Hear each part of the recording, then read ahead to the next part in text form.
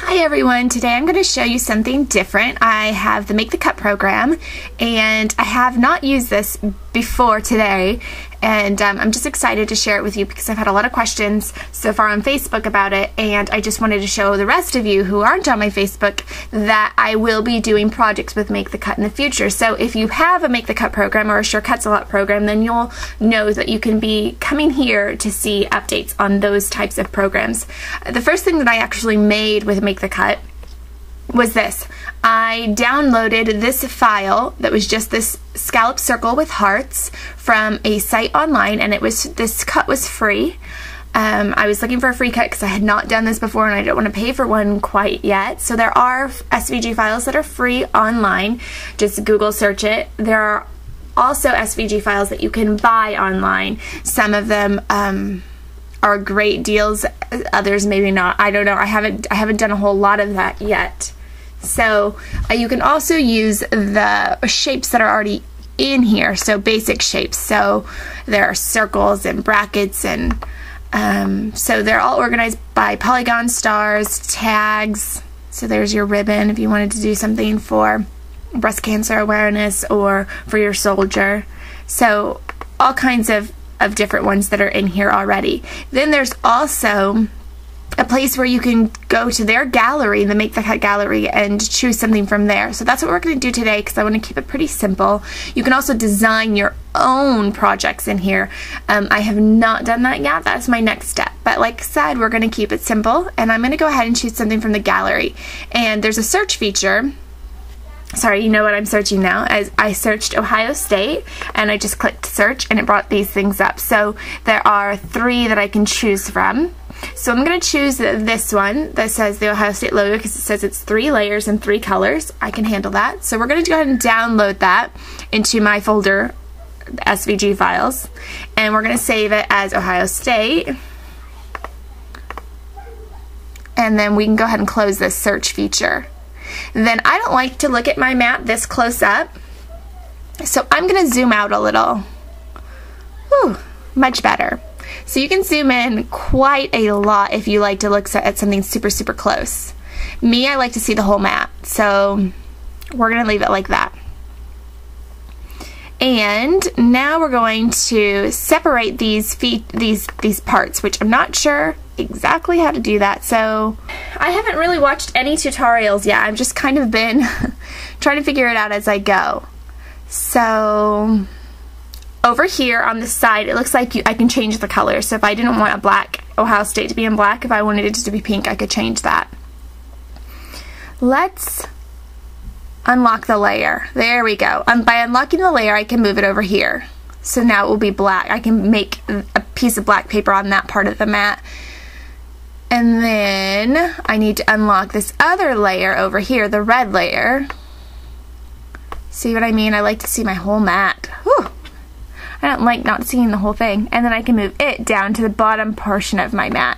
So now I have a gray area, a black area, and the red area. So now I'm ready to cut. See how simple that was for me? I didn't have to design anything. So let's go ahead and go over to the computer, or to the Cricut. Okay, what I've done is I've taken my Imagine cord actually, which is just a Cricut cord that will allow me to plug it into the Expression and then have a USB at the end. So you may have one of these that came with your Expression. My Imagine one was just laying here, so I just used it. And then we're going to go ahead and plug that into the computer.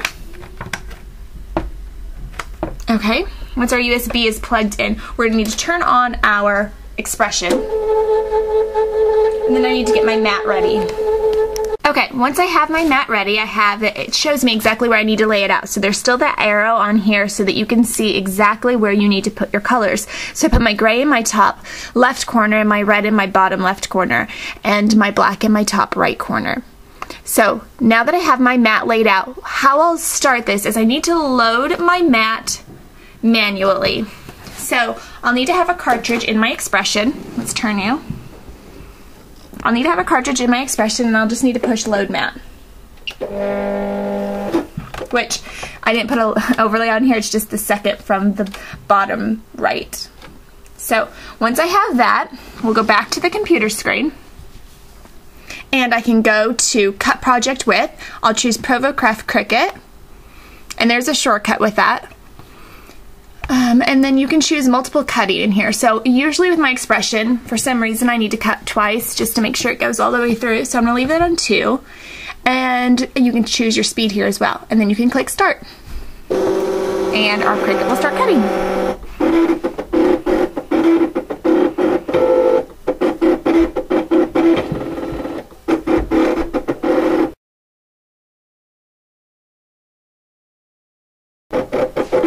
As it's cutting, it also shows you on the computer screen how far it's done. So it's about 25%, and it has a little screen on what it is showing you exactly what it's cutting right now, which is the H. So, and I guess it counts the points that it needs to cut, which is 1,466. It's kind of interesting.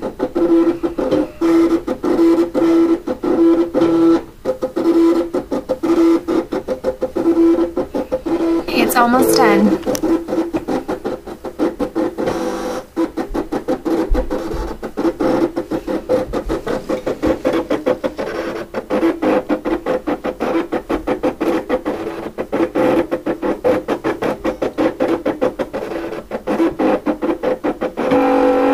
Okay, now we just need to click Unload on our mat.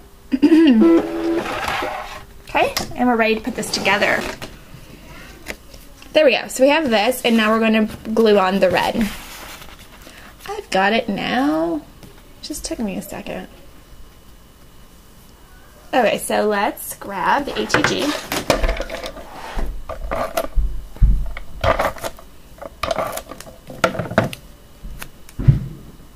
Now, if my husband asks, which he probably will when he sees this movie, he will say, "What? You mean Ohio State?" Okay, my family's diehard Ohio State fans, but my husband is a diehard Nebraska Husker fan. So, in my defense, there were no Nebraska Husker cuts already made. I would have had to do it myself, and I don't know how to do that yet.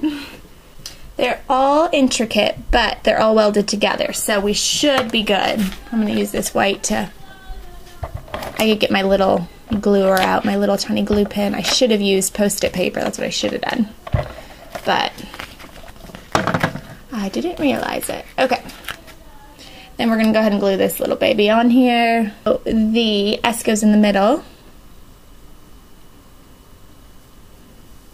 So we're going to glue that on there, and then we're going to find my little A middle too.